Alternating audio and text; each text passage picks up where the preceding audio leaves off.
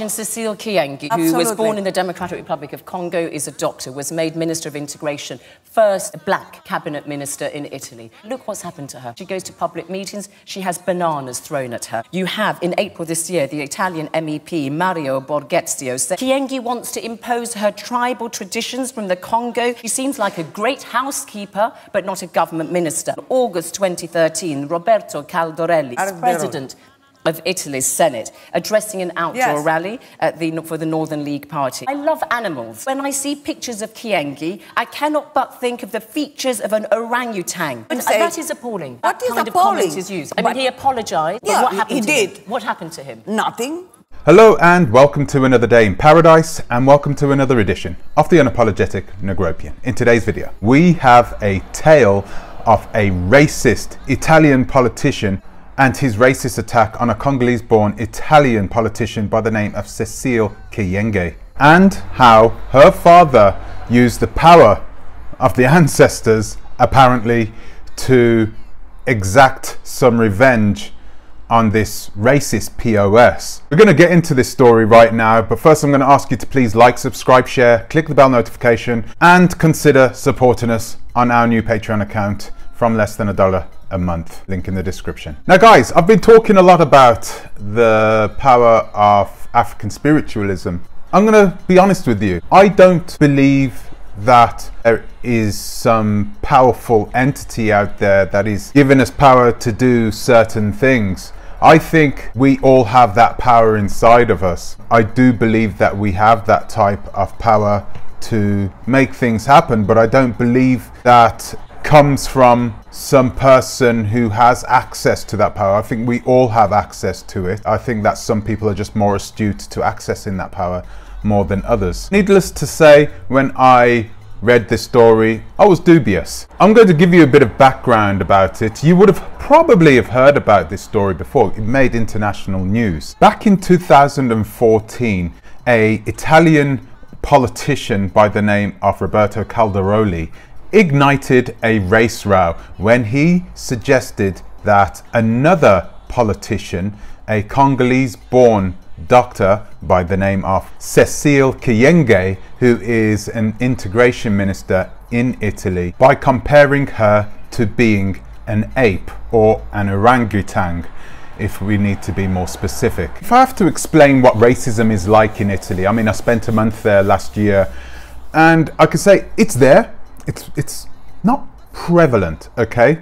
It all depends on what part of Italy you're in. Southern Italy and Northern Italy are almost like two completely different countries. Northerners are also generally more educated, so the racism, which is still there, is different. In the South, it's there, but it's very, very rare to come across it. But when it does happen, it's overt. In the North, it's more prevalent, but it's definitely more covert. So that's just to give you a bit of background of where this is all coming from. If you're from the Congo and you've just moved to Italy, you are going to stand out like a sore thumb. This brings us swiftly to Cecile Kyenges, who was born in the Congo, came to Italy back in 1983 and rose through the ranks of the medical world and became a doctor, became a surgeon, and then after that went into politics and became the country's integration minister. She is the only black politician in the whole of Italy. I'm not sure if that's still the case now, but definitely back in 2014 she was the only black politician in the whole of Italy. Now this left her exposed to all kinds of racist abuse from the public and from people inside of her government. This brings us swiftly on to the silly comments made by Roberto Caldarelli. This guy is the vice president of Italy's Senate. I'm going to read off his comment that he made about Cecile Kyenges. He said it at a political rally in the northern town of Treviglio. I quote verbatim, "I love animals, bears and wolves, as everyone knows, but when I see pictures of Kyenges, I cannot but think of, even if I'm not saying she is one, the features of an orangutan." Yeah, he said that. His comments sparked international condemnation from both politicians, world leaders, and also from the public from all around the world and from around Italy too. Word got back all the way to Kinshasa, to the Kyenges family. Now, if you are a father of a daughter who's thousands of miles away and you're in Africa and you are blessed, let's say that, you're blessed with the ability to use the power gifted to you by your ancestors, what do? Of course, it's the only thing you can use, right?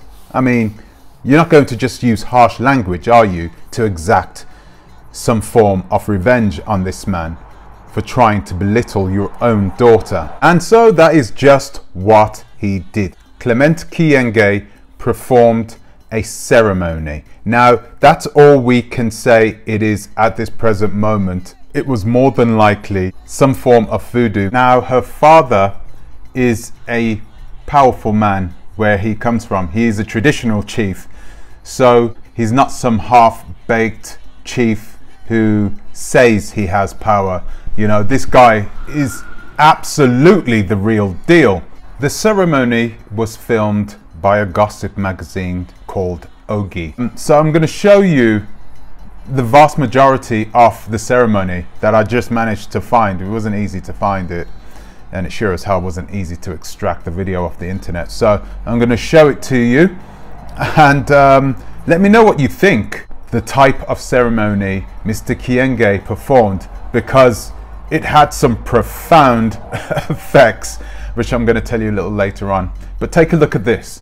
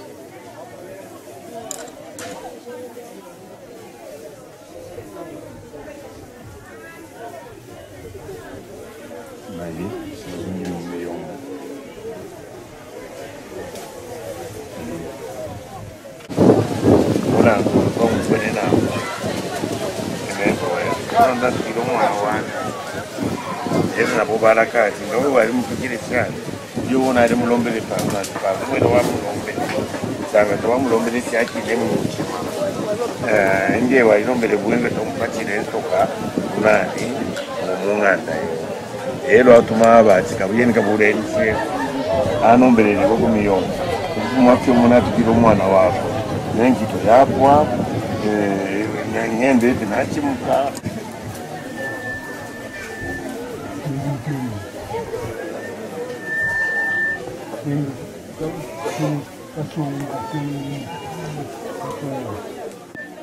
demande aux ancêtres pour qu'ils pardonnent et qu'il n'ait plus de malheur.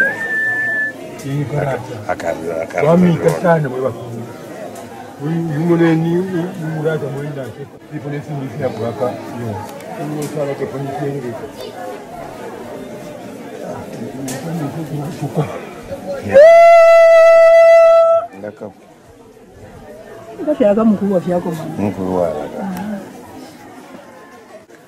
Le prêtre qui panda a demandé aux ancêtres de pardonner les blancs, de ne plus lui donner des problèmes. Nous, on n'a pas de problème, on l'a déjà pardonné. Mais ce qui arrive, c'est que peut-être c'est de son côté qui n'a pas demandé le pardon sincère.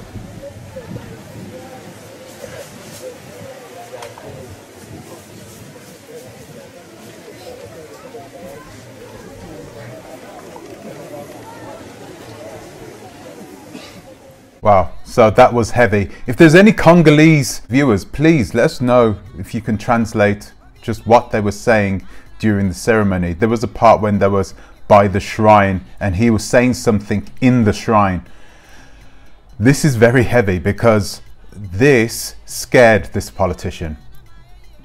I mean, it really, really scared him to the point in which he had to apologize to Cecile Kyenges. However, by the time he had done that, it was too late. In a series of misfortunes, Mr. Calderelli went through an extremely hard 6 months right after that ceremony was performed. At first, he was charged for racial defamation. I'm not sure what came of that. I'm not sure if he was actually prosecuted.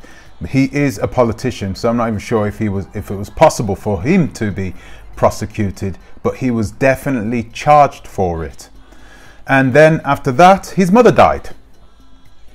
And then after that, he had to have bypass surgery.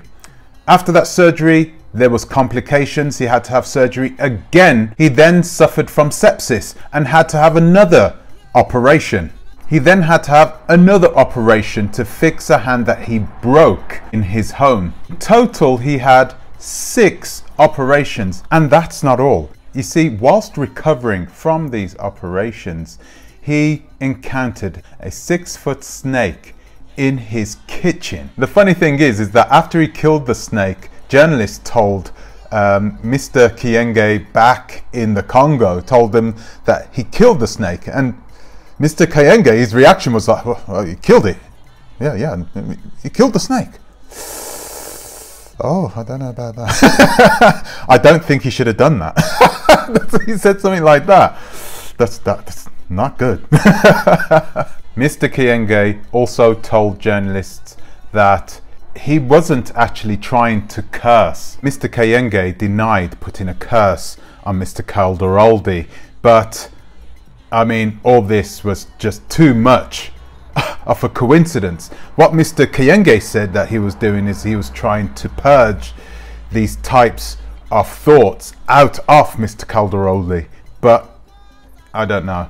I don't know about that. Mr. Calderoldi, after all this, was petrified. He also considered calling the Pope, and he knew he needed an exorcist because he believed that his house was being not haunted, but he was being cursed essentially by spirits that were evoked by Mr. Kyenges himself. Mr. Calderoldi went into free fall afterwards, health-wise, politically as well. He lost his seat on the Senate. He also became bedridden at one point. So all this happened in the space of 8 months. Just 8 months after this religious ceremony. So what do you guys think? Do you think it's just a absolute massive coincidence, right, that all these things happened just after the religious ceremony? Or do you think that Mr. Kyenges really truly has this power to evoke the spirits of the ancestors? It would be really good to hear from you guys. Let me know in the comments section below. Let's have a chat about it. Do any of you guys know how to translate what was being said during the ceremony? It would be really good to hear from you and see if we can try and work out what exactly the type of ceremony which was done specifically, because Mr. Kyenges, it was nothing dangerous. It was nothing that was supposed to be a direct attack on Mr. Calderoli, but it doesn't seem that way. It just doesn't seem that way, does it? If you can translate, it'll be really good to hear from you. If you know about this ceremony, let me know. I don't know much about the rituals down there in the DRC. If you do know more, please let me know. Let's have a chat about it. It'd be good to hear from you. So thank you very much. Thank you for watching, and I will see you in the next one. Until the next time, please think twice. Ta-ra a bit.